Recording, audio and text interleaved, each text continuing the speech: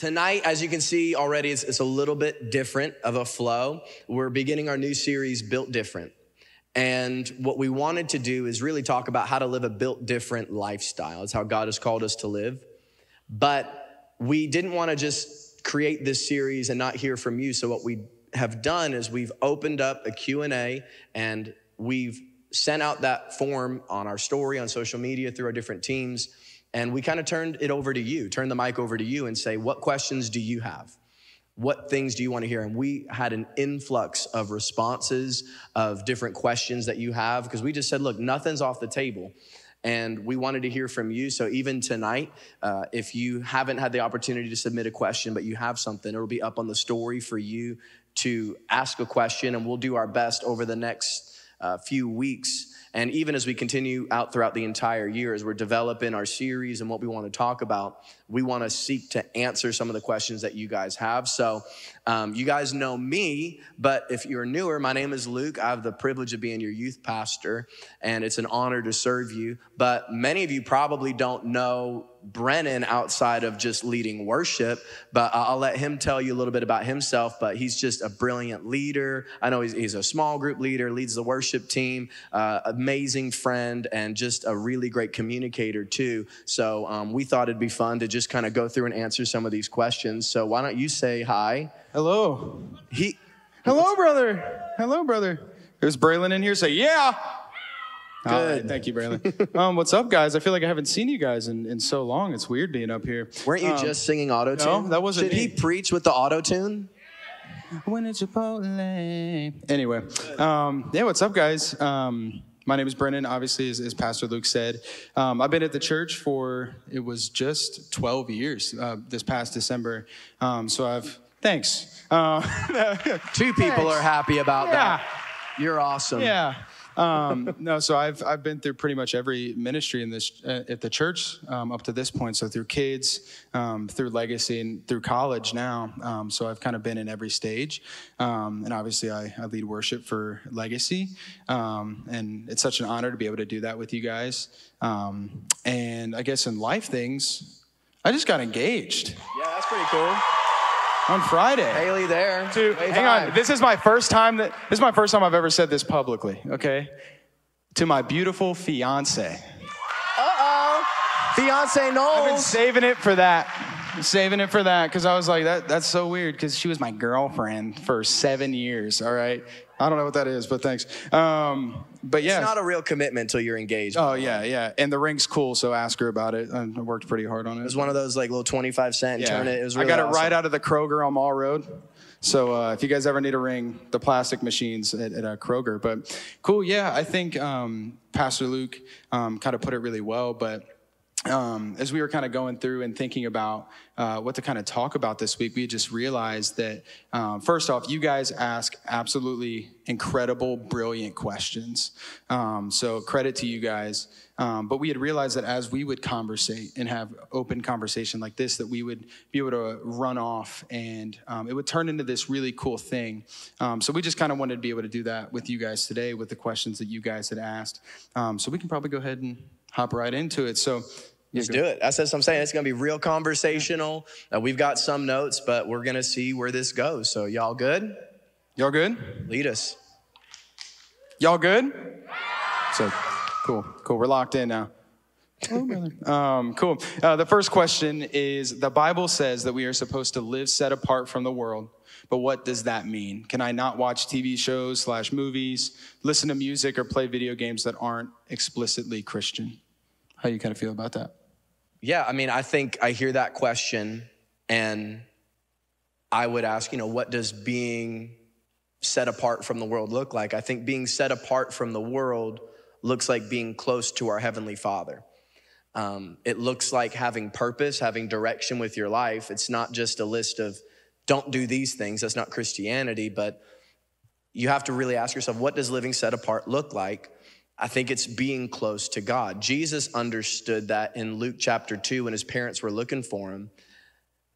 They said, where were you? What were you doing? And he said, I don't understand why you had to question where I was. Did you not know? And he makes this statement that I must be about my Father's business. I must be about my Father's business. Because when you know who you are, you realize that there's a responsibility attached to it. We are called to live a certain way, and it looks like close proximity to the Father. I'll put it like this. In creation, when God wanted to create things, he spoke, right? Well, God said, let there be light. But when God wanted to create fish specifically, if you can read this in Genesis, he spoke to the sea, let there be an abundance of fish. When God wanted to create trees and plants and vegetation, he spoke to the soil and he spoke to the land and said, let there be vegetation and plants and trees. But when God wanted to create us, human beings, he spoke to himself. He said, let us make man in our own image. So let me ask you this. What happens if you take a fish out of water? It dies. You guys are brilliant, man. Thank you, brother. You're welcome, brother. What happens when you take a tree out of soil? Okay, now let me ask you this. What happens when you remove us from the presence of God? There's an element of us, a part of your soul that dies. Your emotional well-being, your mental well-being, your life here on earth. When we're apart from the presence of God, we are now operating in a place where we were never designed to be, because we were created and designed for us to have life when we're close to the Father. So the natural environment where we thrive is in the presence of God. That's where life is. So if I say that I'm a follower of Christ, if you're a believer, if you're a Christian, you're a follower of Christ Jesus. If I claim to be a follower of Christ Jesus, meaning I'm claiming to be set apart from the world, but then I leave here and I go womanize women and cheat on my wife and treat people poorly and always just am so angry and cussing people out and I cheat people and I lie. Does that represent Jesus? No, you would look at me and say, you're a hypocrite because you're preaching one thing, you're claiming one thing, but then you're living in a completely different way. So an incorrect way to view God would not be how much can I live in the world or how much sin can I do and still get away with it and still go to heaven. I think that's an incorrect question to ask. Now, obviously, we can't always be surrounded by godly people and be in church all the time. We have lives, we have environments at school, work, maybe even your family where you're surrounded by other unbelievers. You know, we go to the mall, go to Kings Island, and we're around people that have a secular worldview. So how are we called to live set apart? So the question isn't how much of my old life can I still partake of and still follow God? The question must become, how much closer can I get to Jesus? So not what shouldn't I do, what can't I do now that I'm following God, but how much closer can I get to Jesus? Colossians 3 and verse 1 says, since then you've been raised with Christ. Watch this. Set your hearts on things above, where Christ is, seated at the right hand of God. Set your mind on things above, not on earthly things. So you have to set your mind and your heart, not on worldly things, not on how much can I do and still get away with, but I need to set my mind on how can I be more like God? How can I love better? How can I show grace more? How can I be more honoring and respectful? How can I be more generous? How can I work harder? Those are things that we're setting our minds on that are things above, even really practically. You have to ask yourself, does this thing make me more like Jesus? So let's talk about it. Let's talk about alcohol. First of all, if you're underage, consuming alcohol is wrong. It's a sin because it's illegal. So that's number one. What does the Bible say about alcohol? We know that drunkenness is a sin. We know that getting drunk is a sin. Inebriation, where you lose the ability to control yourself, so you're lacking self-control, which is a fruit of the Spirit, and drunkenness, which is a sin. So we know that getting drunk is a sin, but does the Bible explicitly say if you're above age that having a glass of wine or a beer is explicitly wrong? The Bible doesn't explicitly say that. But you have to ask yourself the question, does this make me more like Jesus? Is there an opportunity, is there a chance that my being of age, drinking a glass of wine could cause somebody around me who has a struggle, who has an addiction to alcohol? Could my partaking in a glass of wine cause somebody else to stumble? Well, the Bible says that we shouldn't even do that because why? It doesn't make us more like Jesus and it doesn't make the people around us more like Jesus. So you have to ask yourself the question, does it make me more like Jesus? So when I think about music, I think about movies, Is secular music bad? Well, I love 80s music a lot. When you're working out and you throw on like a little bit of Lionel Richie, like I'm just telling you, it's an amazing experience. Is that inherently bad? I don't know. But for me, I've really been convicted about the music that I listen to. I've really only listened to worship music outside of the occasional Lionel Richie or 80s classics when I'm working out or when it's nice outside. But you look at the connection of the music and the junk that we're watching on TV with this overt sexuality and the music that's talking about drug use and women, degrading women and violence, that's gonna affect you. So my question is, does listening to music that's talking about violence, drugs, alcohol, and sex, does that make you more like Jesus? So the question isn't, can I still listen to this music and get away with it and be okay? The question becomes, what am I doing to set my mind on things above? And I think that's how we live set apart. Kind of a follow-up question to that too, because we've kind of talked about it in like personal conversation, but what is a way to find balance in that? You know what I mean? Like without becoming so legalistic that you're like, if it's not this way, it's 100% wrong. Like, what do you kind of do to practice that? You know what I mean? Yeah, I think it's a good question. Like for me, I'll talk about music because that's a true conviction for me. When I'm by myself, all I'm listening to is worship music. But so if someone's riding in the car with me, I got worship music playing. Now, if somebody wanted to listen to a different kind of music, I'm not gonna be like, I'm not allowed to listen to that. Now, if it's vulgar and I'm not gonna listen to it, that's just me. I'm just not gonna do that. But I think there's balance to it.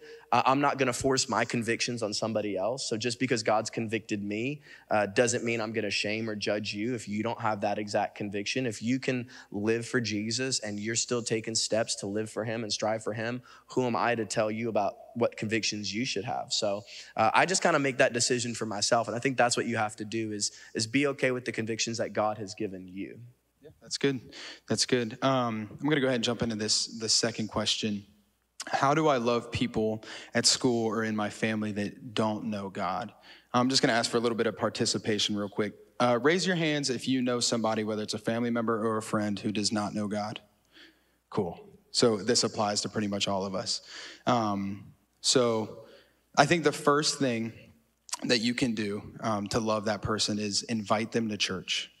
How many of you guys were brought because of an invite? How many of you guys are here because of an invite? Miss Marty Moore, wherever she's at, she's a saint, and I'm here because of her, so thank you.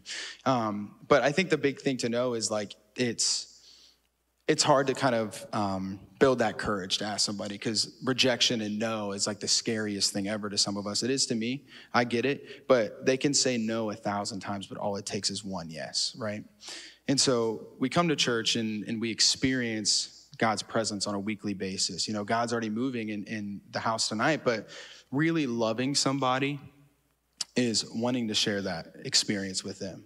Right? Some of you guys have your best friends here, and there's nothing better than experiencing the presence of Jesus together. And I think, too, that's kind of the friend side of it. And I think that it can apply to your parents, too. But I think the second thing is to honor your parents. And that's hard. Honor your parents. So you guys, I think you need to understand this, is like you guys offer a different perspective. I offer a different perspective to my parents. For example, both my parents come to the church. My dad is a little less. He attends a little bit less. So I kind of offer a different perspective at home. How am I representing Jesus when I was living with my parents? You know what I mean? Because I'm here all the time. I'm serving all the time. How am I representing Jesus to him who's not necessarily in the house all the time? So Ephesians 6, 2-3 says, the command says, honor your father and your mother, then everything will be with you. I skipped over a little bit, but then everything will be well with you and you will live a long life on earth. So God blesses that when you honor your mother and your father, when you represent Jesus well. We all argue with our parents. We don't always, agree. And we say the thing like, Mom, you never understand me. Like, you don't understand. I'm going to grow up and leave this town. I'm going to get out of here. Where are you? And I'm so sorry. There you go. Y'all don't know that one? Sick. 2 people. Thank you, guys. Well, I think in those times, be the one that is understanding. You know what I mean? Be the one that has a cool temperament, that stays collected in those conversations that get really heated, because that's what Jesus would do, right? And I think to kind of go along with that is show grace and show kindness. To think about it, like you might be the only representation of Jesus that they've ever had before. And every person is in a different stage of their walk with Jesus. Everybody's in a different spot. And, a lot of people that we know probably haven't even started yet, and our place isn't to judge them. Our place isn't to demonize them or say that they're not good enough, right? So we can't shy away from those things, but our purpose is to meet them exactly where they're at. And so be intentional and show genuine interest, just like Jesus. Represent Jesus in your homes, at your schools, with your family and your friends. But that's pretty much all I have for that one. So kind of hopping into the third question. How do we go about defending the Bible without going against its word? That's a really good question. Actually, sorry, I'll retract that. The third question is, how do we approach contradictions in the Bible? For example, one of the 10 commandments God gave to Moses was to not murder, but later in other stories, God has Moses kill and attack other people. Sorry, upstairs production. That's my fault. It scared me. I was like, we can talk about that too. Yeah, no. That's on me. I think you have to ask the question first, are there contradictions in the Bible? Are there contradictions in the Bible? Because I think your starting place determines your answer to that question. You have to start at a certain place. If I assume that the Bible is full of contradictions, that the Old Testament and the New Testament are at war with each other, and that it's, there's things that are not true in the Bible, if that's my assumption, then whenever I read something in the Bible that I don't understand, my starting place will tell me, well, that's because it's false and that part's not really true. That's if my assumption is if there's contradictions. If my assumption is that the Bible does not contradict itself, that it's the complete truth of God and that there's no contradictions whatsoever, when I read something that I don't understand or that doesn't make sense immediately, I'm gonna be compelled to find the answer. Does that make sense? So your starting place matters. The Bible is inherently true. It's the only source of complete truth. So if that's my starting place, then when I look at the Word of God and I see something like that, where it says, thou shalt not kill, but then, I don't know if you've ever read the Old Testament, there was a lot of killing. There was a lot. Where God said, go and leave nobody left alive. Well, where do you put that? Well, let's take a look at it. I'm gonna dive in a little bit. Let's talk about the command, thou shalt not kill. It's actually misinterpreted because of just the English language. So you have to look at the original Hebrew and Greek language that the Bible was written in. So the original Greek word and the original Hebrew word for thou shalt not kill, it wasn't kill, it's thou shalt not murder. So the Hebrew has two words for homicide or for killing, just as English does, harag and ratzah. The command is do not murder, one word. Murder is illegal killing, unjustified killing. But there is another word, which is to kill, which is justified or legal killing. That would be, you can kill an animal to eat it. You can kill a human in self-defense. If it said, don't kill, then we would have to be pacifists and vegetarians, and I love burgers too much for that, praise God. No. But if my starting place is the Bible's full of contradictions, I never go deeper and actually see the beauty of Scripture is that there are no contradictions. Another thing people will say, well, the Old Testament says don't eat pork. Don't eat, so can we eat pork? Can we not eat pork? That's what the Old Testament says. That's what the Bible says. Well, let's talk about that. Because in the Old Testament, there were different types of laws. There were food laws. So God instituted different food laws for the people because he called the nation of Israel to be a set-apart, holy nation, and that they should live separately from the other countries. So it said you shall not eat pork, different shellfish. So according to those standards, we couldn't eat seafood or a lot of different meats today. But the reason God instituted those food laws was, number one, to set them apart from those countries during that specific season of time. And then number two, for cleanliness, because now you realize that there's certain ways that you have to prepare food or else you would contract diseases. So God, in his infinite wisdom, is actually creating boundaries for protection for them. And in Matthew chapter 5, when you see Jesus giving the Sermon on the Mount, he never addresses any civil laws, any food laws or any clothing laws or ceremonial laws. He's now talking about moral laws. So it's not that the moral laws ever changed. Jesus actually takes it a step further. He says, you've heard it said, thou shalt not murder. I tell you, if you hate somebody in your heart, you've committed murder. So Jesus came in the New Testament to actually take the Old Testament a bit further. They're not at war with one another. They complement one another. So you have to acknowledge that God is far more concerned about our moral law. So I hope that kind of answers that question there a little bit. How you guys feeling so far? You guys locked in? You good? Feeling good? Good, everybody good? Sick. You guys look great. I can barely see you, but you guys look great. Sorry. Question number 4, how do we go about defending the Bible without going against its word? I think that's tough because you guys really do have a target on your back, especially in this culture.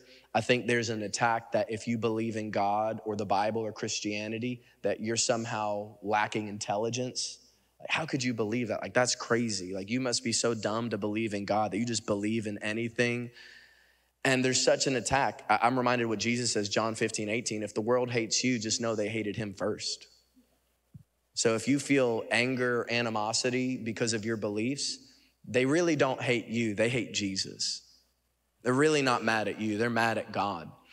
And believing in the Bible, believing in scriptures and Jesus is the furthest thing from unintelligence, is actually brilliance.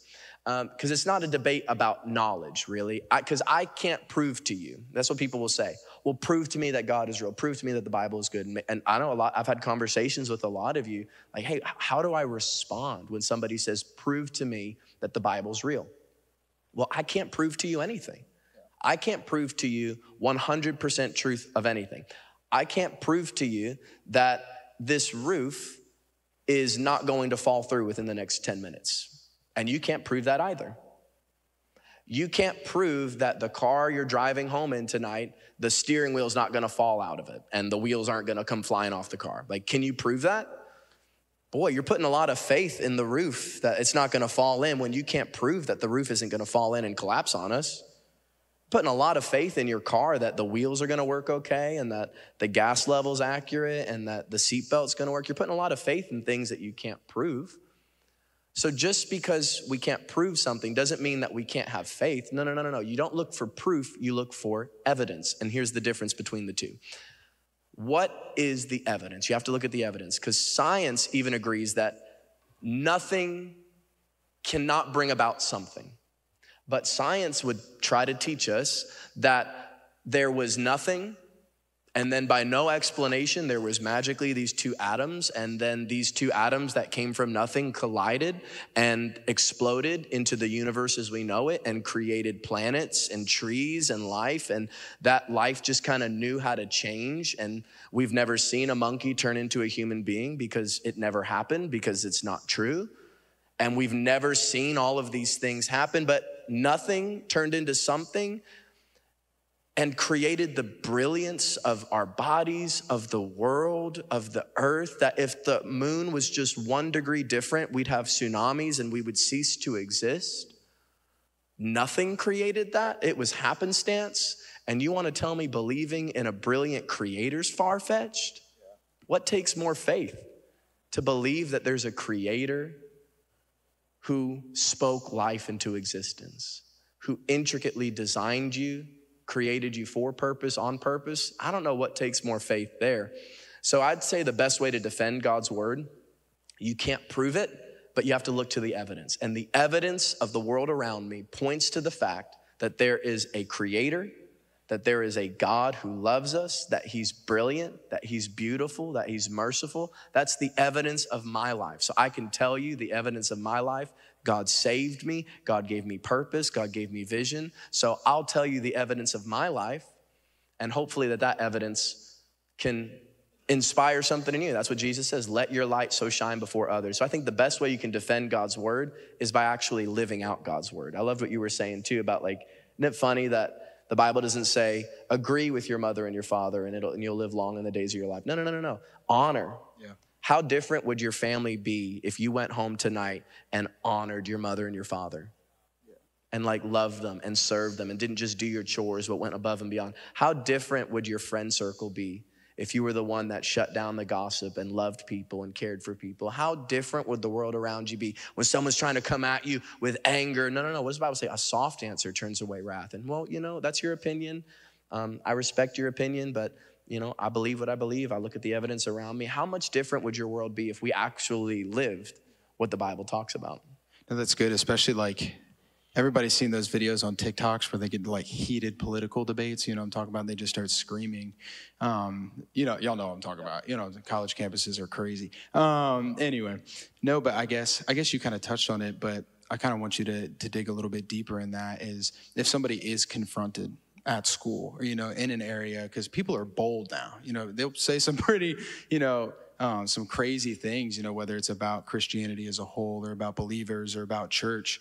Like how do you go about keeping that peace, keeping that composure in those types of situations? Yeah, it's really hard, man. It's really hard because moral outrage, I think, is the easiest emotion. You can be outraged, and so much of even our feed is designed to spark a reaction. Like, oh my gosh, can you believe that? Did you see that? Oh my God. And I think moral outrage is the cheapest emotion, but so many people want to rile people up and get people excited.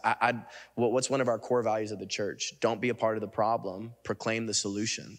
So that's my thing, is if people want to debate me and get into the weeds of it, I'll have conversations and say, look, I'm really not in the business of let's trade knowledge for knowledge. I really don't want to do that. And even if you're asking me questions that I don't know the answer on, because I'm human, so I'll say, you know what? I don't know the answer on that. So I'd like to take some time and I'll look at it. No, I want our answer right now. Well, okay, I don't know the answer right now. So I'm going to take some time and look at that. And if you feel the other person is just wanting an argument, remove yourself.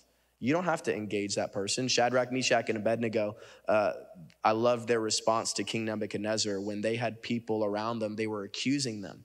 They were telling King Nebuchadnezzar, these Jews whom you've set over the affairs of the province of Babylon have not paid due regard to you, King Nebuchadnezzar. And then the Bible says, in a rage, Nebuchadnezzar went to these young men and started questioning them.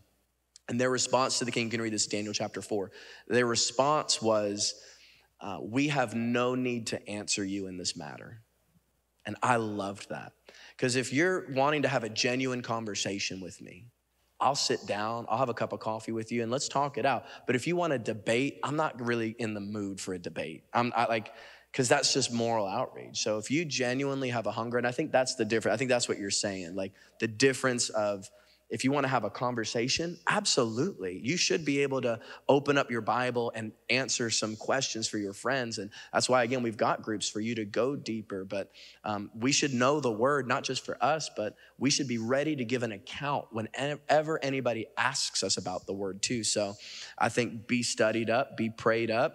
And that's what I would do. That's really good, really good. On to our next question. How am I supposed to want to be a Christian when people pretend to be Christians? Got that Bible verse in their bio. All glory be to God. Yep. The eye black. Y'all know what I'm talking about. Yeah, but then they're at the parties on Snap. Yeah. Y'all get it. Y'all know. Maybe you're that person. No, I'm playing. I'm playing. I can relate to this because it makes me mad. I'm like, yeah, you're misrepresenting Jesus. And I think really that question is like, man, how do you deal with offense? He's like, you should know better. You should, and there's that offense with it. Like, y'all ever seen the show Undercover Boss? Anybody ever watch that? Yes. Me too, girl. Yes. Love Undercover Boss.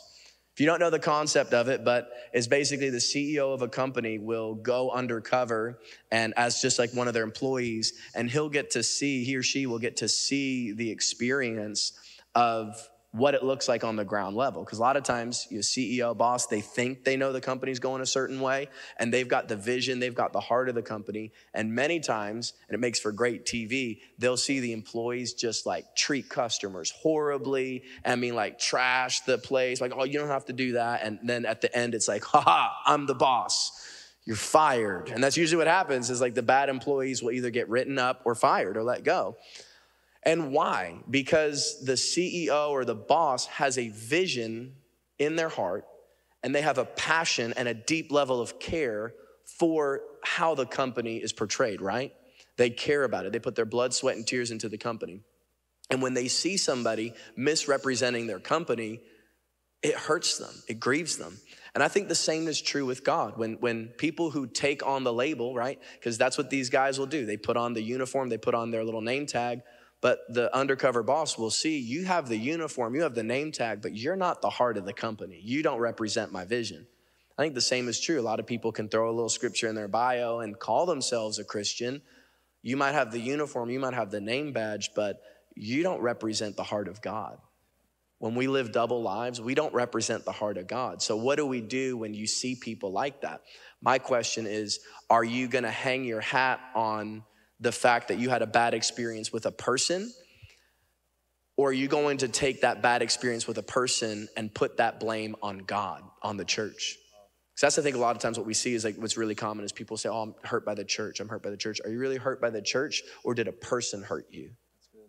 Are you really hurt by God, or did a person misrepresent God to you? So what do we do? What do we do if we're dealing with offense?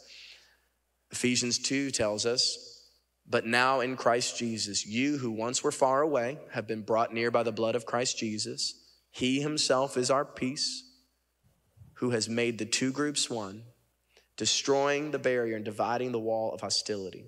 So number one, first and foremost, we have to realize, as hurtful as that is to see somebody else treat us poorly or other people poorly, we have to first remember that that was us at one point in time, where God saw us and he's created us to be a certain way and we were living in a different way.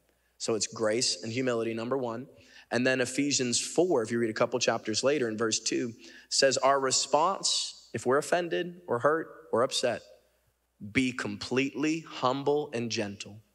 Be patient, bearing with one another in love. Make every effort to keep the unity of the Spirit through the bond of peace. We're gonna get offended, we're gonna get angry, we're gonna get upset or frustrated, but we have to first remember that Jesus himself is our peace. A person might have hurt us, but that person is not Jesus. A person might have hurt us, that person is not the church. So we're gonna have to get rid of and lay down bitterness, anger, offense, rage, and we have to, in humility, receive God's forgiveness and realize that if we've been forgiven greatly, we also are called to forgive freely. Not because people deserve it, not because we condone the behavior, but because if we've been forgiven such a great debt, we ought to forgive freely. That's good. And I know we're getting a little short on time, so gonna take this last question. Even though I'm saved, why do I keep going back to old things over and over again? I ask for forgiveness, but I feel like God won't forgive me. First off, that's a great question. So whoever asked that, thank you. I know that can be sensitive. But I think the bottom line is, I know that the bottom line is when you accept Jesus into your heart, you are forgiven. He doesn't take back, he doesn't withhold his love, because that's what makes him so great, right? It's not circumstantial. 1 John 1:9 says, if we confess our sins, he is faithful and just and will forgive us our sins and purify us from all unrighteousness. But, even Peter, after walking with Jesus for 3 years, went back to being a fisherman. So we can be saved, we can accept Jesus into our hearts, but we can continue to live on in a life of sin. And there are still consequences that come with living in that pattern. And you start to carry around things like shame, like I shouldn't be doing this. I'm a terrible person. Like I'm not a real Christian, but Jesus doesn't love me. All those things, they're real thoughts that you can have. And those things turn into things like anxiety. They turn into things like depression. And I need you to know this, is that everyone messes up. I mess up. Pastor Luke messes up. Definitely. Pastor Marcus messes up. We're human beings. We're people. My computer decided to lock up. But like I said, things like that are going to happen. But what matters more is your response to that. So I personally had a lot of trouble with that concept. I carry on a lot of shame for a pretty long period of my life. But somebody explained it to me in a really easy way. So you guys all go to school, and they explained it to me as in this concept of shame versus guilt. Shame versus guilt. They're two very different things. So I want you to think there's two different scenarios. One, you're walking through the hall at school, and you come around the corner and you knock somebody's books out of their hand. What's your response? What's your response? You're going to help them pick them up, right? Right? And so when you do that, the next step is not to say, I'm such a terrible person because I knocked their books out of their hand. Wow, I'm terrible. No, it's okay to feel bad. But you go and you say, I'm going to be more cautious next time. I'm going to watch myself next time. That's the difference between shame and guilt. Don't carry it with you. You help them pick the books back up, right? You're fine. Just do what you can and prevent it from happening again. And why do we go back to old things? Why do we go back to addictions and habits? Well, a lot of times in reality, it's because we're trying to cope with something that maybe we haven't fully addressed. I don't know what that looks like for you, but in reality, that's what it is. So maybe it's something in your past, maybe it's something that's happening right now in your everyday life, and that's your brain's natural response to kind of fill that gap. And I think there's a lot of natural and supernatural things that can help us get through this. And naturally, and I'll say this from experience, I have accountability partners in my life, Pastor Luke and Dylan. Hello, Dylan. Hi, that's my best buddy. But having an accountability partner that you can trust and that you can be honest with, setting personal boundaries for yourself and the people that are around you. So don't be afraid to say, hey, man, I'm just not cool with that. I don't like who I am when I'm around you. It's okay to set that boundary. That's healthy for you. You're looking out for yourself, which is okay.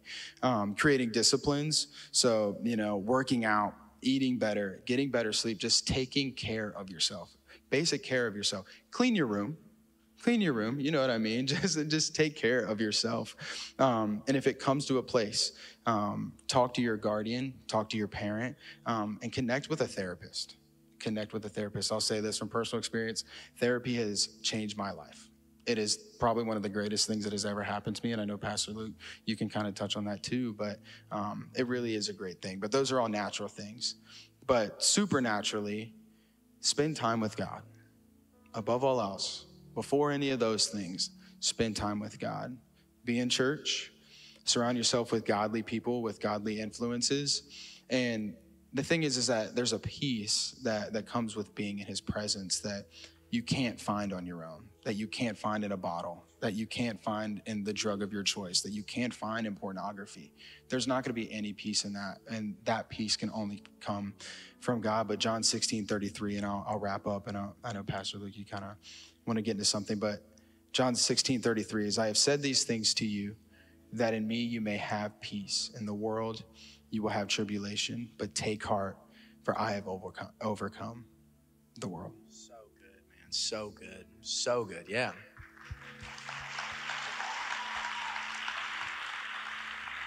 That's it. It really does. I loved how you talked about accountability too, because accountability is not babysitting. I'm not, hey, Brennan, how you doing? No, you're coming to me. Say, hey, can we talk? Hey, can we do that? Hey, think about this. And that's what I love is I've got the same thing. I've got people that I'm going to for accountability. But everything that you're talking about is all about how you think about God. Talked about that last week. The most important thing in your walk with Jesus is what you think about God. So I want you to picture this. I want you to picture it's the night before the final plague in Egypt in the Old Testament, before the Israelites are freed. The death angel is about to pass over, and there's two Jewish people talking. I want you to just get this picture. It's two Jewish people. One says to the other, it's the day before Passover, and he goes, man, are you nervous about what's going to happen tonight? Other guy says to him, no, I mean, why? Why would I be nervous? Didn't you hear what Moses told us, that if we sacrifice the lamb and put the blood over the doorpost and eat the Passover lamb, that the death angel won't visit our house and we won't lose the life of our firstborn son? Did you do all those things? Did you follow what Moses and God told us to do? And he's like, well, of course, I'm not dumb. Of course I followed that, but man, aren't you scared? It's the death angel is going to pass over, and man, this is terrifying. So that's the demeanor of the one person, but the other Jewish person says, you know what? Bring it on. I trust the promises of God. I'm good. So that night, the angel of death sweeps through the land. Which one of them lost their son? And of course, the answer is neither of them. Neither of them lost their son. because death doesn't pass over them based on the intensity or clarity of their faith exercised, but the death angel passed over because of the blood of the Lamb. Not because of the intensity or fervency or passion of their faith, but what silences the accuser is the blood of the Lamb. And the enemy would love for you to doubt its effectivity. The enemy would love for you to think that, I know you prayed the prayer, because that's what does the Bible say? You have to look at what what the Bible says, what the Word of God says. That if you believe in your heart that Jesus Christ is God's only Son, the only way to heaven, and confess with your mouth that He's Lord, then in that moment you're supernaturally saved, and it's a covenant. So does God break His promises? If the Bible does not contradict itself, and God does not break His promises, then the covenant of your salvation is secure, regardless of what lie the enemy will try to get you to believe. The enemy will try to get you to believe, you sinned, you must not really be saved. We're sinners. We're saved by grace, but we won't be made perfect until we once again are reunited with Jesus, whether He comes back. Look at the world, maybe it's soon, I don't know. It wasn't the eclipse, so they were wrong, but womp womp.